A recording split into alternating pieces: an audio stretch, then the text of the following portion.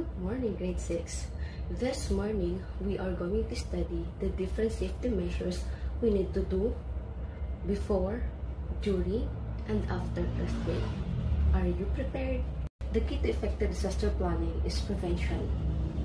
So here are the tips that you need to do before an earthquake happens. First, know the earthquake hazards in your area. Second, follow the structural design and engineering practices when constructing a house or building. Third, evaluate the structural soundness of the building and houses. Next, prepare your homes, workplace, or schools.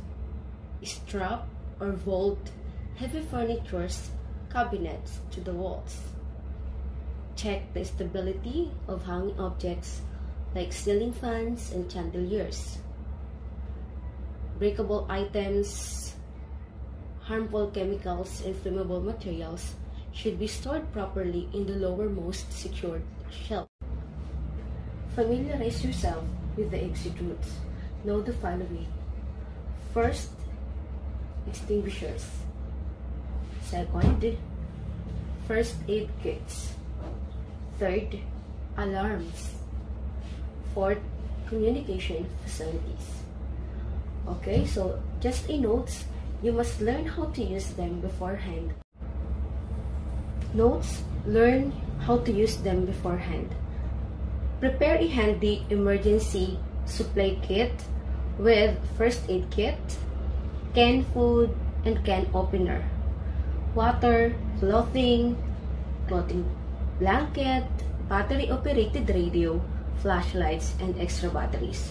And always remember to participate in earthquake drill.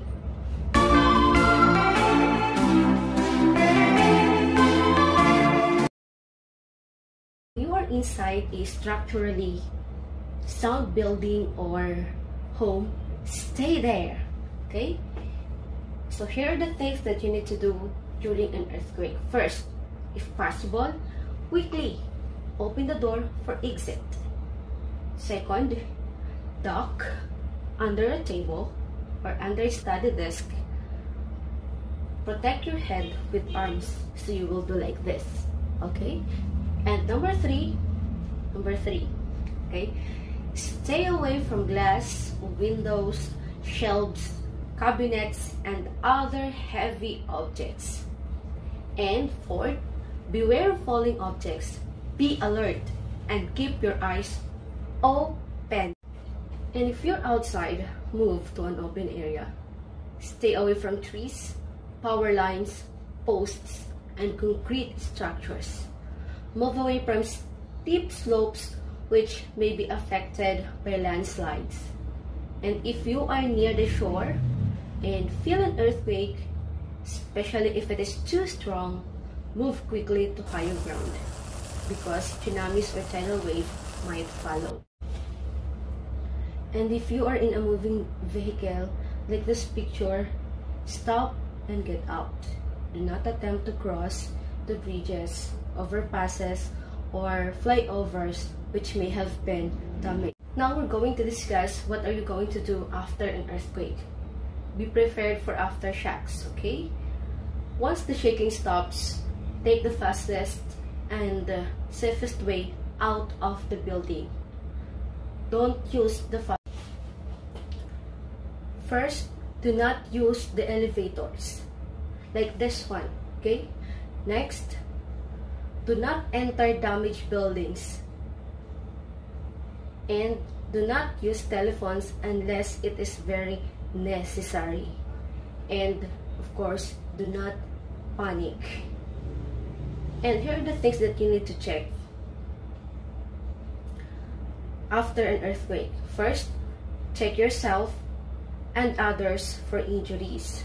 Second, check the water and electrical lines for damages. Third, check chemical spills, toxic and flammable materials. And lastly, check and control fires which may be spread.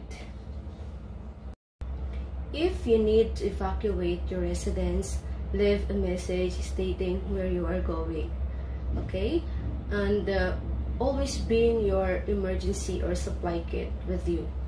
Keep updated on disaster instructions from battery-operated radio.